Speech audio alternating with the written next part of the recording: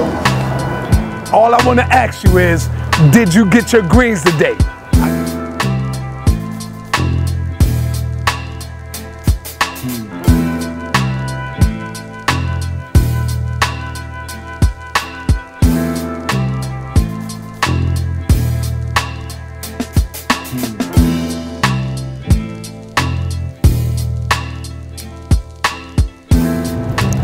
I got mine.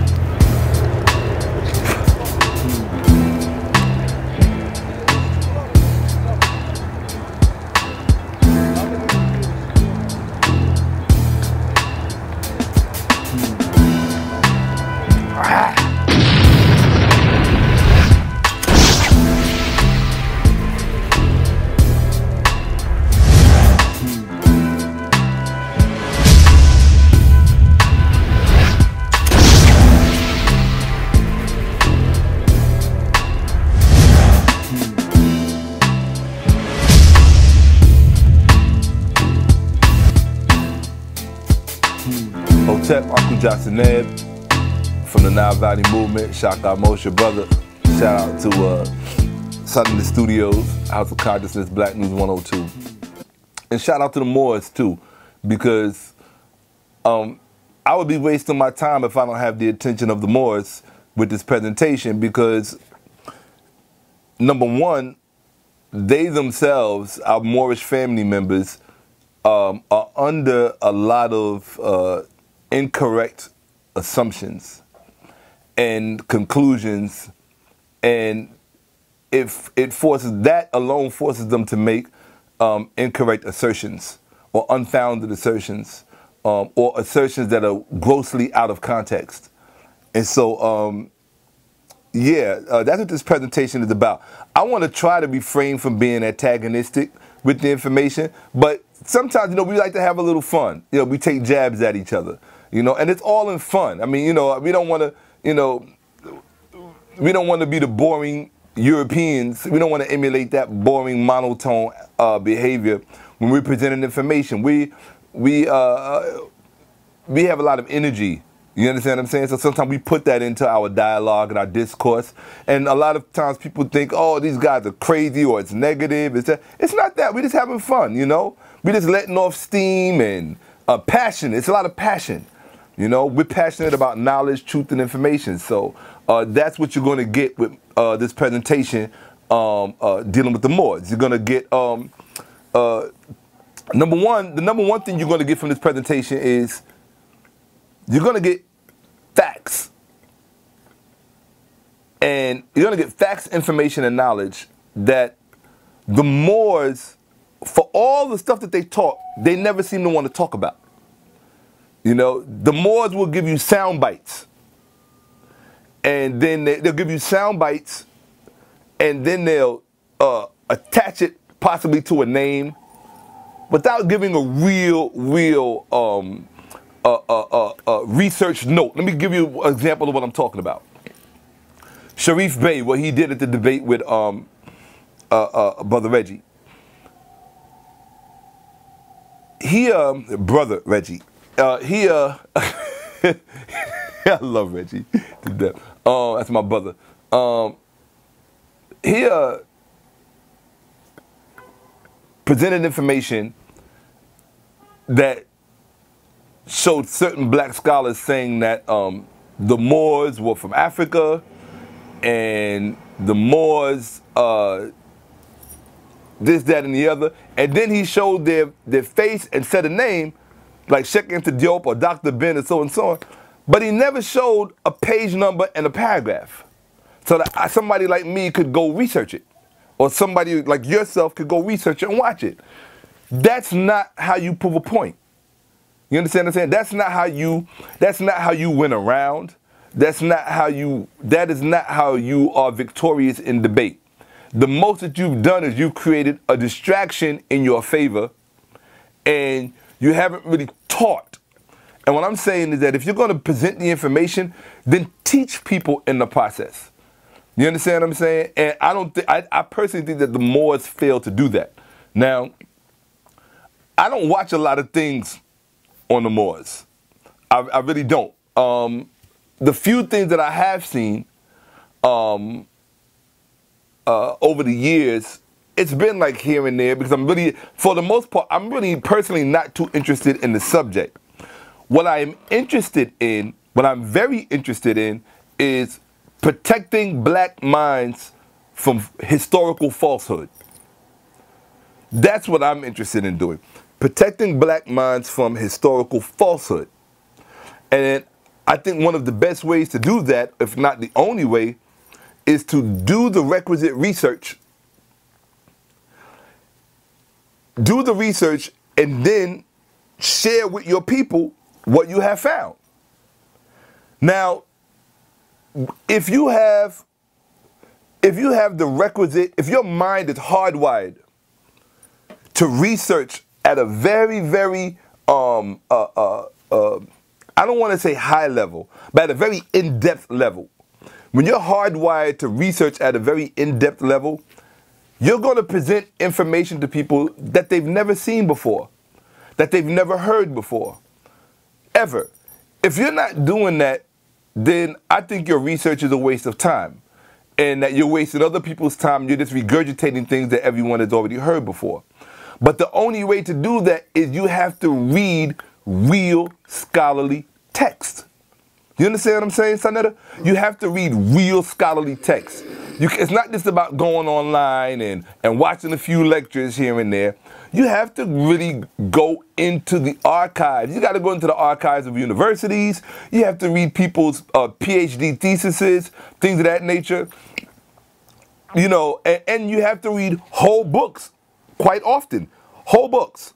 And not only that, your information should also be, I think this should be the criteria. Your information should be up to date, as up to date as possible, at least relatively speaking, because bad information can also be up to date. You understand what I'm saying? And the reason why I say bad information can be up to date is a lot of times you will have competing schools of thought. One school of thought might be closer to the truth. The other school of thought might be further away from the truth, but they might have published more recently. You understand what I'm saying? Sure. Talk about the importance of this up-and-coming lecture that you're going to be doing and the reason why you don't want to do it in a debate format. Because you want to be able to bring the people... Right. Now you asked the question. Let me answer. And you don't want to rush through a job. So talk about the importance of this lecture here. Okay, the importance of this lecture, of this presentation, is that when you come to a debate, what people fail to realize is that at the debates, you only get to see a small part of what the presenter actually bought. You understand what I'm saying? And then they have to do the rest later, and by that time you moved on to something else, so you don't even really get all of the research. So the lecturer or the debater is left with all this research that they spent months preparing, and nobody, I mean, true, you could put it in the book form and then sell the book, make money from it, which is, I think, is smart to do. So I do plan on putting some of this information in book form, and I'm working on a few books as we speak right now. I still have to finish the rest of the Egyptian text collations, and biblical collations, which is just about done. But it's important to do a presentation like this so that the people can get the information distilled. They can get it in a linear fashion, distilled sequentially, straight through, without being interrupted, without having their minds have to be subject to a ping pong game of information. You have to go back and forth so that by the time you leave, you've heard, it's a form of dialectics. You've heard side A, you heard some of side A, some of side B, but you didn't get to hear all of what any side had to say. So you really left with very fragmented, you're left more with the idea of who won rather than how much information you could have actually left with. And I think that that's a bad trade-off. You understand what I'm saying? It's an unfortunate trade-off. When you leave this presentation, you're going to leave with a different world view. That's what you want. You don't want to leave with the idea of who won, who lost. Because then it's just, you just went for the sport rather than for the knowledge and the information. By coming to see this presentation, if you're smart, you come because you will never see anything like it again. And you never know what's going to be put on YouTube and what's not going to be put on YouTube. You never know what's going to be put on DVD and what's not going to be put on DVD. So if you're somebody who wants to be in possession of the best available facts about this subject matter, the Moors, number one, and we really have to do this thing on the Moors because there's been a lot of stuff published on the Moors. However, unfortunately, a lot of that information did not do justice to the subject matter. And the reason that they did not do justice to the subject matter is because they had an agenda. And that includes the work of one of our esteemed elders, Dr. Ivan Van Sertima, who did an illustrious work, or quote unquote, he did a work called The Golden Age of the Moors. It's somewhere over there in my library. Or it might be over here somewhere. Now, I think that the Golden Age of the Moors has a wealth of information. The problem is that the Golden Age of the Moors set out with an agenda, and that agenda was to prove that, number one, the Moors were black, and that the Moors made great contributions to civilization. That was the agenda of the book. The problem with that is that the problem with that premise, and I'm sure Brother Reggie would love this, the problem with that premise is that it skirts around and doesn't even bring into the discussion and the dialogue so much other relevant information that will help you put the whole Moorish identity into perspective. In fact, there's a woman, I forget her name, she's a PhD doctor. I can just look up on my computer and find it in a few seconds. But there's a woman, a doctor, I was actually reading her PhD dissertation this morning. Her whole dissertation is on African-American writers who use the Moor in Spain in their literature as it relates to a wider agenda. And therefore, it takes some things out of context and it ignores a lot of things when it comes to this Moorish identity. And I strongly recommend that you read her work. I strongly recommend that you read her work. In fact, while I'm sitting here talking, I'm going to bring it up so I can give you the name. Because when people are talking about the Moors, the conversation is so limited. Because most people are not really well studied on the subject matter. In fact, if I remember correctly, I had her down here at the bottom. Here she is right here. Yes. Her name is Maria Cristina Ramos. I'm going to say her name again. Maria Cristina Ramos, PhD. Okay? You need to read her work on the Moors because what it does is it checks the Moorish dialogue that we have to deal with in the black community. And our respective black communities, and it's much wider than you think. You have a lot of black people who identify with the Moorish identity. And there's nothing wrong with identifying with it as long as you understand it. The problem is that most people who identify with it don't understand it. They don't understand the term, and they don't understand the history of the term. And what the term was subjected to, how it mutated through history, where it originally came from, and how it mutated through history, and the role that Europeans played in giving it its definition. You understand what I'm saying? They don't talk about these things. They just say the Moors were black, we're the Moors, and we're responsible for A, B, C, D, E, F, G. Yeah, but the problem with doing that is that you're pretty much working with a manufactured identity. It's manufactured. You understand what I'm saying? Not only is it manufactured, but it is ambiguous. Meaning that it's ambiguous and it's ephemeral. It's not this concrete term that's just located in history, started here. You know what I'm saying? It's not like when you talk about Nile Valley civilization. When you talk about Nile Valley civilization, you know that you're talking about a specific river valley. It's located geographically. You understand what I'm saying? It's located geographically. Now, when you say the same thing to the Moors will say, oh, we can locate us geographically. Moor comes from Morocco. When we know it doesn't come from Morocco. Okay? We know it doesn't come from Morocco because the Moors themselves will tell you that they trace the word back pre-Morocco. So if you can trace the word and the term back pre-Morocco, then stop saying that the word is affiliated and it comes from Morocco, because it doesn't. You understand what I'm saying? So we have to take a different approach with the whole Moorish identity. What I can tell you is that when you come to this presentation, and I strongly recommend that you come, because you're going to see things that you've never seen before, you're going to hear things that you've never heard before, and every single thing that I show you in this presentation, you will probably be able to fact check me right there at the presentation on your phone. All you got to do is get on your phone and just look up what I'm saying, and you'll see whether or not if it's true. And then the first thing that you're going to do by the time I'm done is you're probably going to discard the whole Moorish identity.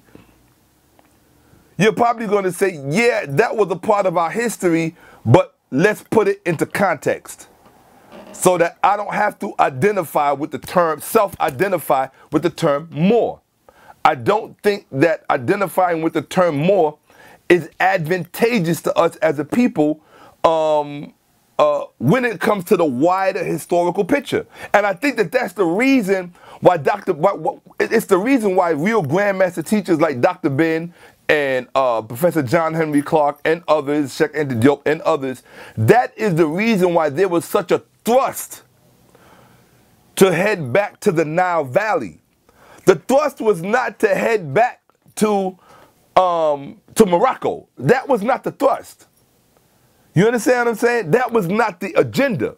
And so what you've got now is you have people who had their own agenda, who had attached themselves to these false historical ideologies as it pertains to black people. They attached themselves to these false historical ideologies, right? They invested time, energy, and effort by joining the Nation of Islam, joining the Moorish Science Temple of America, joining the Black Hebrew Israelites, right? The Masons. Or, right. Well, the Masons is a little different, or the Masons too, you can include them in there. But I'm not a Mason or anything, but because they can hear him now. Oh, he said the Masons are different, so now he must be a Mason. No. So what I'm saying is that they invested all this time and energy into these false historical ideologies as it pertains to African identity. Because at the end of the day, that's what it all comes down to, African identity. Some people want to say black identity. I don't have a problem with that. I don't have a problem with saying black identity. I don't have a problem with saying African identity. Because to me, they are synonymous. They are one and the same. If you are historically grounded in facts and truth, then they can only be one and the same. Black equals African, African equals black. Now, that said, the mistake that they made, Sanetta, was that they invested themselves, their time, energy, and resources in these false identities, or in these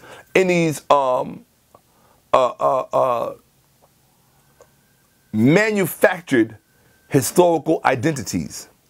And the problem with it is that in the manufacturing of these historical identities, what we did was we appropriated and heaped upon ourselves false premises, or what in ancient Kemet we call isfet.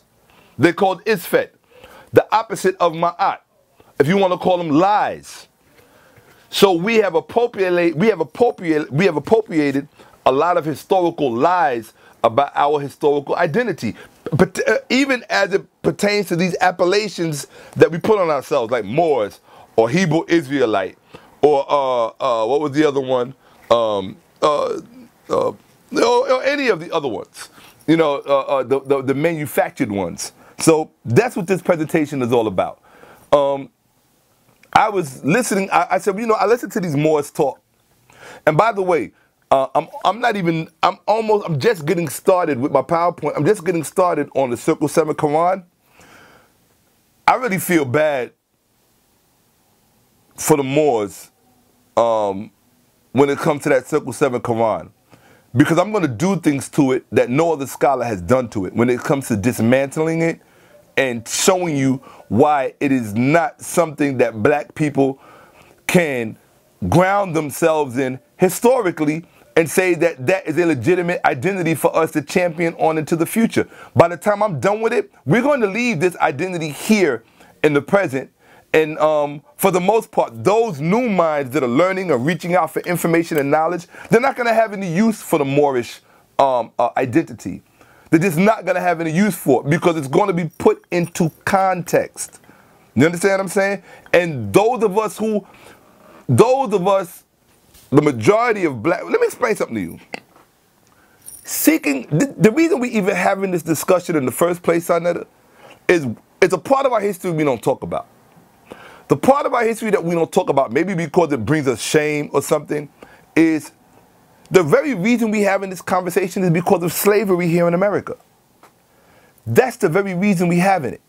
The reason we having it is that, I like what somebody said, I forget who it was, I think it might have been Muta Baruka, the poet. But he said, slavery is not African history. Slavery interrupted African history. And so because slavery did interrupt African history, one of the things that it did was it interrupted and robbed us of a knowledge of self, and the key word here is identity.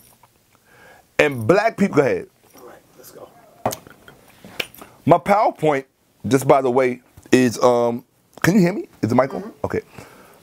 My PowerPoint, by the way, is going to be about, it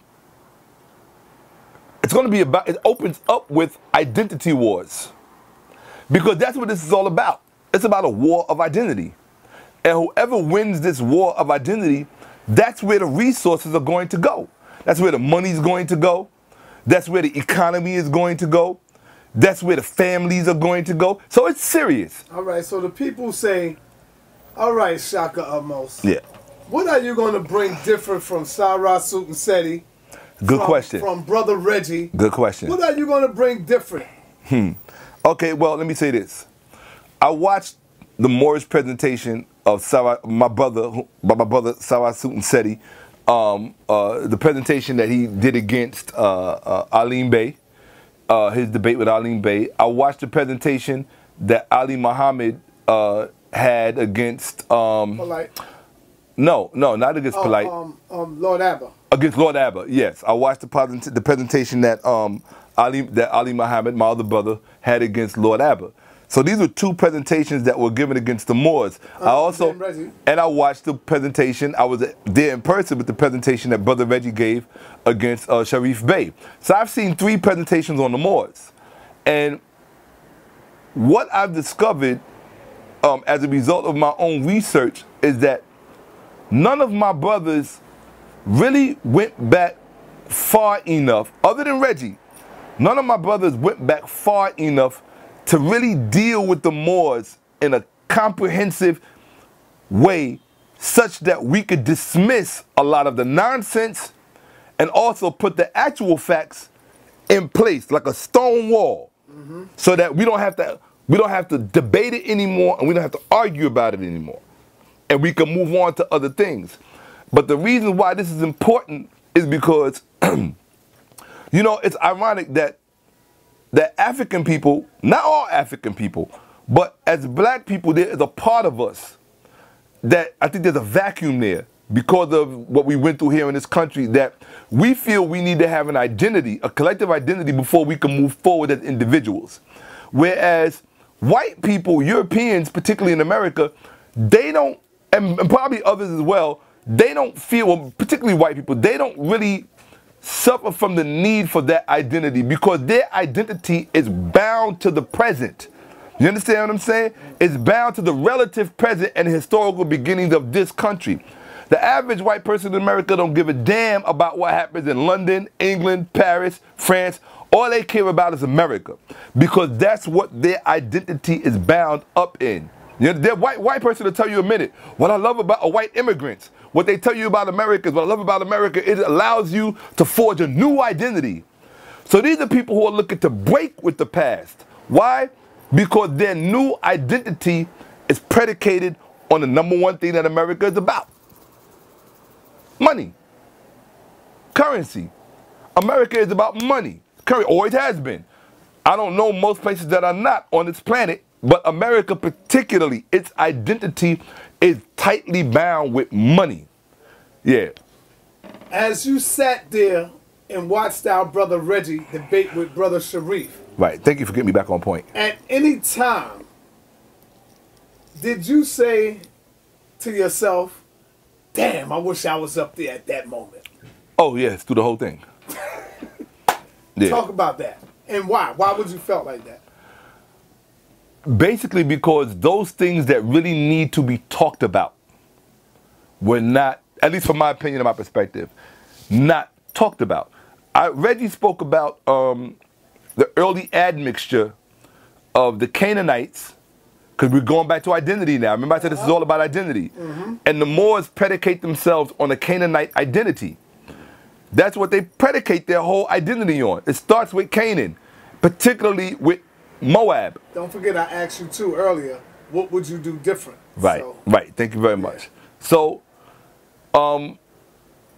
what Reggie did was he dealt with that Canaanite identity at a very early period to show that Canaan, by the time they were on the world stage, they had already mixed, the Canaanites had already mixed with Neanderthals.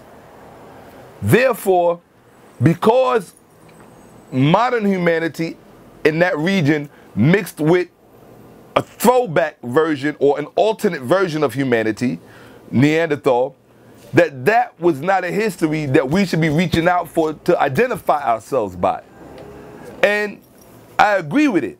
But what I'm saying is that that point did not really speak to the heart of people who are trying to understand these identities. If you go on Facebook right now, you got so-and-so Bay, Alicia McKenzie Bay, a lot of these black sisters on Facebook, on social media, identify themselves as Moabites, a female Moabite. But if you ask any of these black females about ancient Moab, they can't tell you shit about it. They're completely ignorant about it. They're dating some Moorish guy. They're having sex or cohabitating with some Moorish guy who doesn't know his ass from his elbow, who has told them, we are the Moors and our identity goes back to ancient Moab. And the reason we ended up in Morocco is because a pharaoh, some particular pharaoh, gave a Moabite king permission to go over here in the Maghreb and set up shop, and that's how Morocco came into existence. And so we are actually Moabite royalty. And these ignorant black females eat this stuff and they swallow it. They do no research, none at all. Show me one published paper by a self-described Moabitess or Moorish female that is published with at least a master's or a PhD on Moabite history. You don't see it. At least Drusilla John G. Houston wrote a book, the Ancient Ethiopians of the Kushite Empire, right? She wrote. I mean, some of her stuff was factual and good, and some of it had to be. Some of it is questionable, but at least she made an effort to publish serious work. So what I'm saying is that, and this is to my sisters, because I want to speak respectfully to you. Those of you who identify yourselves as Moabites or Moors, because you are dating somebody or because some black brother told you, or they don't call themselves black because they think that black is, it doesn't tell your nationality and blah, blah, blah, all this other shit, which is, true, I guess, but that also presupposes that nationality itself then presupposes other things. But in any event, let me tell you something. Nationality doesn't stop you from being invaded or enslaved. You understand what I'm saying? So you cannot have a nationality but still thrive as a collective as long as you protect yourselves. So in any event, speaking to my sisters, I have to slow my mind down because I've been doing a lot of research and my mind is still flying through all of that stuff. But to my Moabite sisters, and I'm going to take the same approach as I did when I was dealing with the Hebrew Israelites, when I was dismantling their stuff. A lot of my message was not really for the Hebrew males, because the Hebrew males, I mean, so many of them left the Hebrew Israelites because of the work of people like myself and Brother Polite and others. We know we did our job. But my real message was for the Hebrew Israelite sisters, because for the most part, you are the ones that are raising the children. I passed this Hebrew Israelite school that you have over here in Harlem on St. Nicholas, I think on 100, between 117th and 118th Street. And I said to my guy, oh my God, all these young black minds being miseducated about Hebrew identity. So imagine if we could get to the Hebrew sisters and say, look, these Hebrew brothers that have educated, have miseducated you. Let me talk to you and show you some real history even about your Israelite identity that you don't know about. Because if you knew about it, you wouldn't be investing yourself in that identity. And so I'm saying the same thing to our Moabite sisters. Come and talk to your brother, address me. If you want to make a video and put it on YouTube, I'm fine with that too. What I'm saying is, stop letting your brothers, even myself, stop letting your brothers just say things and then you go, okay, or you let them show you one or two little things and then you say, yeah, that makes sense, brother. I'm with you. And then you buy into that identity. Because then brothers like myself, we have to come along and we have to undo all of that brain damage, all of that mental surgery that was done on your mind. It just makes our job that much harder, because now it just gives us one more hill that we have to climb and try to connect with our sisters. Because as brothers and sisters, we need to connect. But if we are going to connect, let's connect on some truth. If it's from an identity perspective, let's do it based on truth and facts so we can genuinely appreciate ourselves. We can celebrate who and what we are. You understand what I'm saying? Rather than defending historical identities predicated on false ideologies and lack of information and misinformation. You understand what I'm saying? I appreciate Noble Drew Ali's effort. Now I'm dealing with Noble Drew Ali, the brother, the ancestor.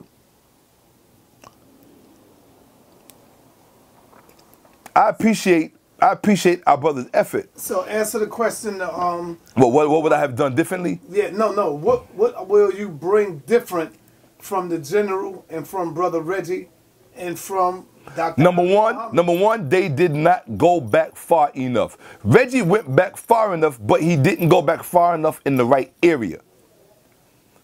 You understand what I'm saying? Mm-hmm. Reggie went back far enough, but he didn't go back far enough in the right area in order to be able to deal with the right things that would speak to people so that they could understand why this whole Moorish identity is grossly misunderstood, mostly by the Moors themselves. They're the ones who understand it the least. Why? Because they've already bought into the identity. So because they bought into the identity, and I'm not saying that the identity does not serve a purpose. Now, if you want to, that's a whole different discussion. If you want to say, well, does the Moorish identity serve a purpose? Any identity can serve a purpose if you use it right.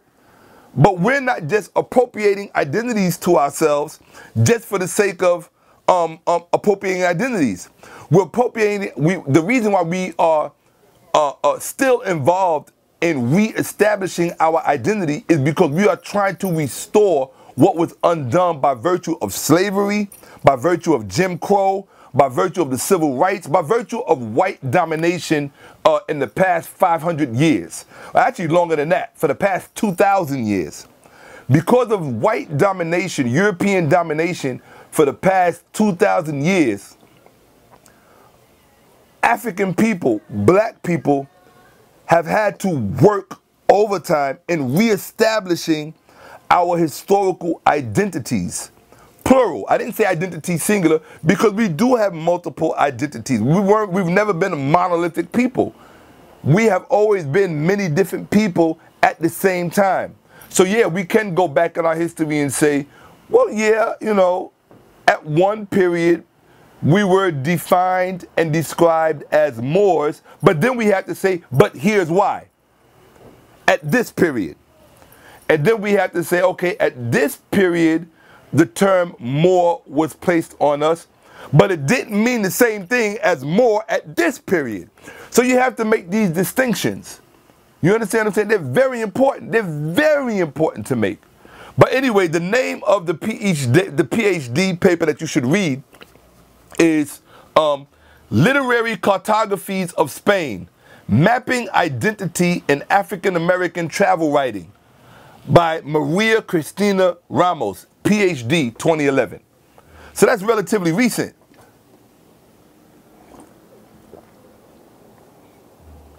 That's relatively recent. I'm going to say it again. Literary Cartographies of Spain, Mapping Identity in African American Travel Writing by Maria Cristina Ramos, PhD, 2011. You need to, I would strongly suggest you read it because she speaks at length about what the Moors were and what they were not, and how people from outside of the whole experience came to use the term and employ the term, and how we adopted it and said, okay, yeah, that's who and what we are. The same way with the term Negro. We never called ourselves Negro. That's not an indigenous African term. That's not a term from that's not even a term from Asia that black people in Asia use to describe themselves. That's something that was put upon us by the Portuguese. Okay? So, you know, we have to be careful about these terms that we invest in to define ourselves.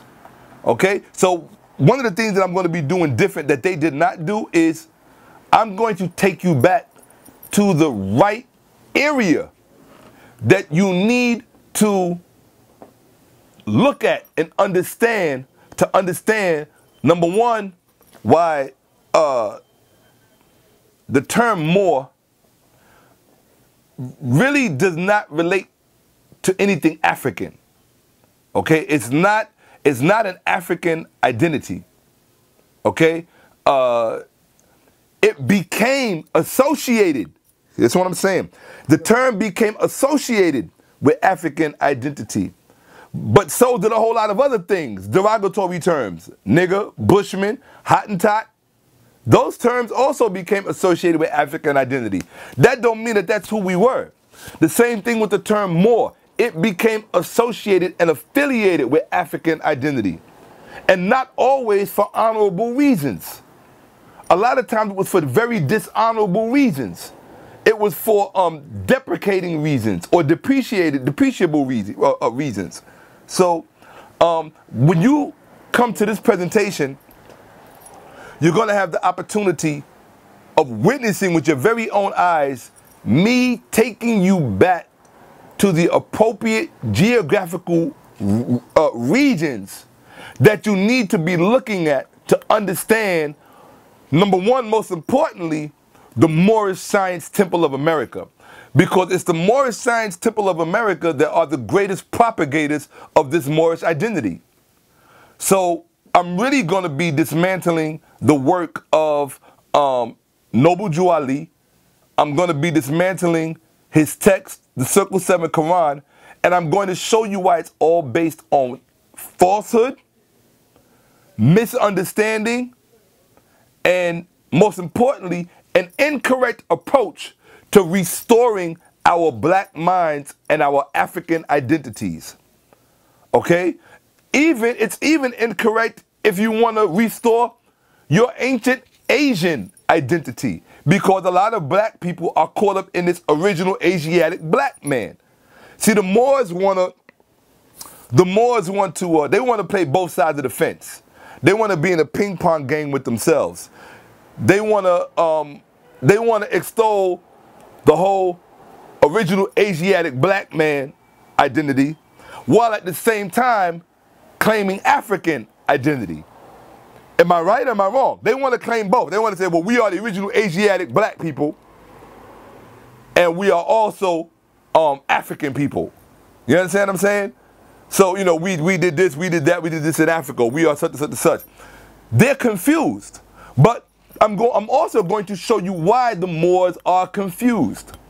You will not understand why the Moors are confused unless you look at the very history, the actual history that they are claiming. To claim to be a Moor, to have a Moor who has descended from ancient Moab in the Trans-Jordan region, in the Levantine region, the Levant. When you claim that identity, you are automatically claiming a confused identity. Automatically, from the outset, you are claiming a confused identity. Why? Because most people who claim that identity have no knowledge. They possess no knowledge of how that identity came into being. So if you're coming to me as a Moor from the Moorish Science Temple and you're saying that we are Moabites, that black people in America are descended from the Moabites of Moab, that tells me that you're a stupid person, an ignorant person, because you don't know anything about ancient Moab, how it came into being. So what would be your question for any more? If you had the opportunity to ask him more a question, what would be your question? My question would be, how did ancient Moab come into being? How did it come into being? When did it come into being? Because those are going to be two very we're going to just deal with the who, what, when, where, why. Right? And I like to reverse it because we've been taught by Europeans, which means that quite often, not all the times, but quite often they get things wrong. I need the microphone. No. Okay. We right here. All right. All right. So yeah, basically, back to this whole Moorish thing. What I want people to realize is that everything that you're being told about the Moors, whether it's the Moorish Science Temple or the actual historical Moors, the majority of which what you're being told is incorrect. It is wrong. Okay, so it's just plain flat out wrong because they're missing the actual beginning of the story. They think that the story, this whole thing with the Moors, goes back to Moab. Now, if it goes back to Moab, if they're saying that the identity that they're claiming goes back to Moab, then we have to look at Moab and what happened in Moab. And that's what my presentation is going to be about. It's going to be about what happened in Moab and why we cannot use Moabite identity to tell the world that that's who we are. Because it's nonsensical and it makes no sense. It makes no sense whatsoever.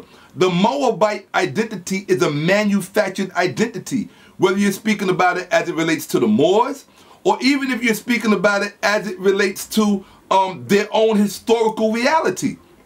You understand what I'm saying? I'm going to show you the documentation. I'm going to show you the documentation, how Moab came into being, why they came into being, who these people were. These are no big players on the stage of civilization. These aren't people that made any real contribution to civilization or any contribution to civilization. They really didn't do shit. So what is the point of saying, oh, I'm a Moabite? What did they do? They really didn't do anything. You understand what I'm saying? I mean, the reality of it is that none of these Iron Age states did anything, made no real contributions to civilization. They were recipients of civilization. They received civilization from the older, bigger civilizations. That's why most of the time they were client states. Why are we tracing our history back to client states? If we want to talk about tracing our history back to global superpowers, that's the whole purpose of doing this.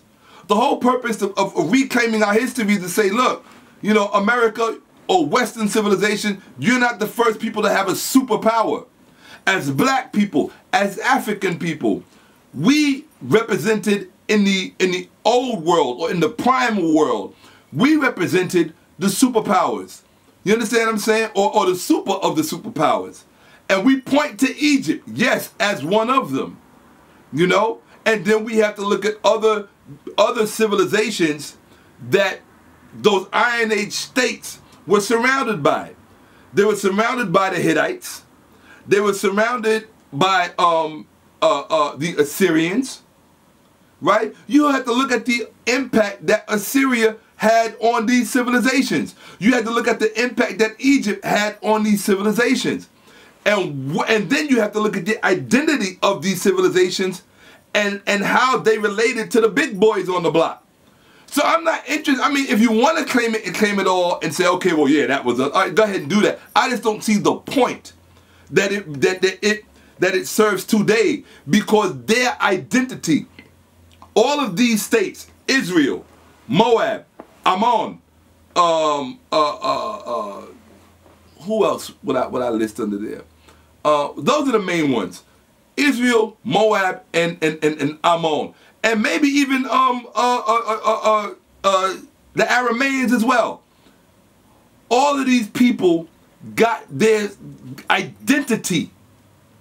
Their identities that are manufactured identities, because they got their identities in reacting to what was going on with the bigger boys. Egypt, Assyria, even Babylon. You understand what I'm saying? That's where these people got their identity from. So what is the point of going back to Moab to claim an identity that was manufactured in the Iron Age? It was manufactured in the Iron Age as a reaction of everything going on around it. And they didn't do shit. You know, oh, I'm a Moabite. Well, what did Moabites do? Did they invent any math? Did they invent any science? They didn't do shit. They had an unusual form of agriculture where you grew your crops underneath the ground because they had riverbeds under the ground. Okay, well, that's interesting. But what the fuck did they do? When you look at their art, they're too busy trying to copy Egypt just to be something. So why do I want to claim the imitator when I can claim the original? You understand what I'm saying? In 1 minute, and I'm gonna show you something. I wish I had a picture up here. I should have had it. I'm gonna find that picture. When you look at Moors, this is to give you a hint of what you're going to see in my presentation. When you look at Moors, I wish there was a picture I could find right now. I'm gonna try to find it right now. Moors, right? So when you look at the picture of a Moors, I hope to God I could find this picture. I should have had it ready and waiting. There's a very popular picture that I'm always seeing of a Moor. Oh, I wish I could find that picture right now. I should have had it ready. But, oh, I know where it is. I know exactly where it is. These Moors, Moors. Oh, this one here. These Moors, they want to claim every symbol under the sun. Right? Where's that? More PowerPoint. Here we go. Right? These Moors want to claim every symbol under the sun. There's a reason for it. They want to have, here it is right here. I'm glad I got this picture. I want to pull it up. I hope you can pull this up and get it on camera. Remember how you used to get me on camera? Mm-hmm. You need to do that some more because the people like that. Tools. Adjust size. I'm going to blow this sucker up. Matter of fact, I'm going to blow it really big so we can see. Okay? Save. Right? Oh shit. Let me go back in. I thought I pulled it out. Here we go. Boom. I'm going to show you this so you can see this. Here we go. Alright? Boom. Look at this picture. Alright? This is the type of shit I'm talking about. Right? This says, can you get that camera? Can you get it on there? Mm-hmm. This says, all hail the great Moabite Moorish woman. Okay? Now, matriarch, she's the matriarch of the human family. Do you hear this dumb shit? This is the dumbest, this is the kind of stupid shit that Moors put out. All hail the great Moabite Moorish woman, matriarch of the human family. Now how the fuck, I'm sorry, how can a Moorish woman be the matriarch of the human family when there was no such thing as a Moor in the Bronze Age? And we already had matriarchs before 1200 BCE when the Iron Age begins. In fact, if you just go back to Queen Mentuhotep, Queen Mentuhotep in the Middle Kingdom, That's in the Bronze Age. Think about it. Imhotep's mother, who's in the Bronze Age, is not the matriarch of humanity.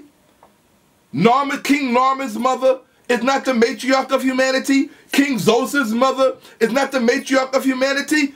You're going to pick an identity that doesn't come into existence until the Iron Age, 1200 BCE, and then they still got to go a few more centuries, about, let me see, 100, 200, 300, about another 400 years before they get enough. They got to go at least 400 years. These Moors, so-called Moabites, have to go at least 400 to 500 years into the Iron Age before they even get an identity, a core identity. Okay, maybe 200 years before they get an identity. And all of a sudden, she's the matriarch of humanity, of the human family? You sound stupid. Like you don't know anything about history and can't count. You Moors. You're fucking retards. Y'all gotta stop with this shit. Stop I understand you love Noble Drew Ali, but when I show you how Noble Drew Ali fucked your minds up, I'm gonna make you throw them feathers away. I'm telling you right now. All them feds, when you walk on 125th Street, you're going to see a mountain and a heap of fezzes that people threw away. We're going to donate them. I'm going to tell you the country we're going to donate them to, too, at the presentation. Because y'all say all this dumb shit. And if you notice, look what she got in her hand. She got the Ankh, right? She got the crescent and the star. The crescent and the star, I'm going to show you why she got that. I got no problem with that. The Star of David, the Masonic symbol, the zodiac sign, the pyramid. So I mean, it's like the Hebrew. Yeah. I mean, what are y'all saying? I mean, what are you saying? I mean, what is this kind of nonsense saying? Y'all just want to claim every symbol, so you're the custodians of all the culture, all the symbol. Okay, I mean, well, no problem. I'm just not trying to claim everything. I have no interest in claiming Hebrew Israelite.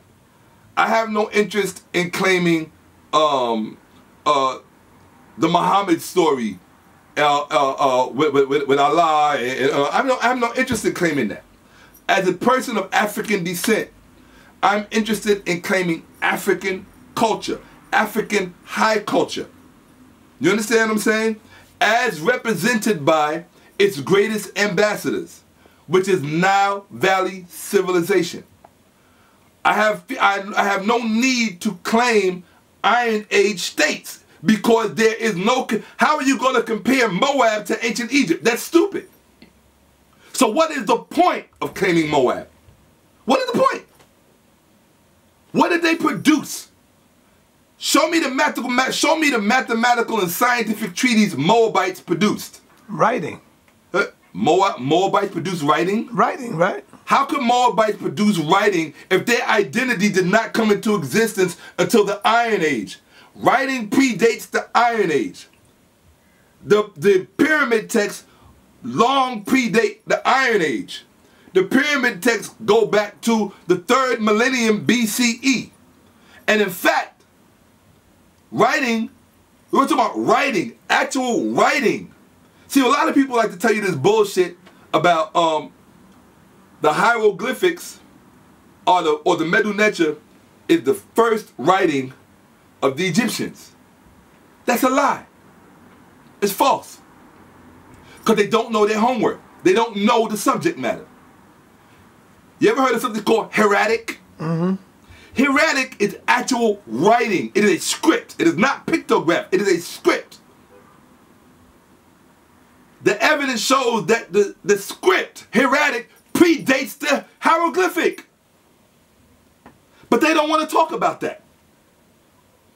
They don't want to talk about that because they're stupid. All these people that are promoting these ideologies, they are ignorant, they are miseducated, and they are stupid. And for some reason, and I'm not saying that to insult them.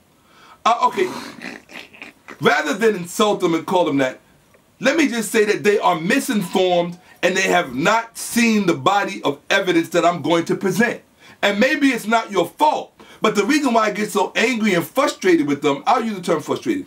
The reason why I get so frustrated with them, Sanetta, is because if you're going to be doing your research, then damn it, do research. Stop pretending to do research. Are you mad Or are you kind of upset that Reggie didn't do what you know he can do? Well, I don't know if he can do it. If he could do it, he would have did it. I know I can do it, and that's why I'm doing it. That's why I'm doing this presentation on the Moors. I don't care if one person if one person shows up, fine.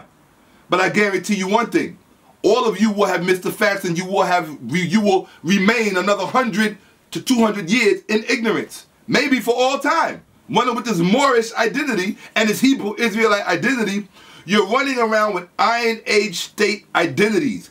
These identities are manufactured hybrid identities. They borrowed from older cultures. So if they borrowed from older cultures and gave them a new twist and gave them new definitions, then they can't be dealing with truth.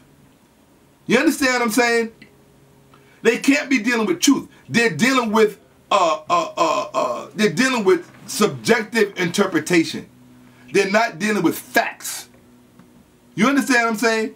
These people who think Yahweh is a universal God. Hebrew is it. How can Yahweh be a universal God when history shows for a fact that Yahweh was just one of many gods found in Canaan that had been delivered to it from Egypt? Just a hybrid God, another hybrid God. You got to remember, you know what I'm saying? So, I mean, they're not making sense. Part 2 tomorrow.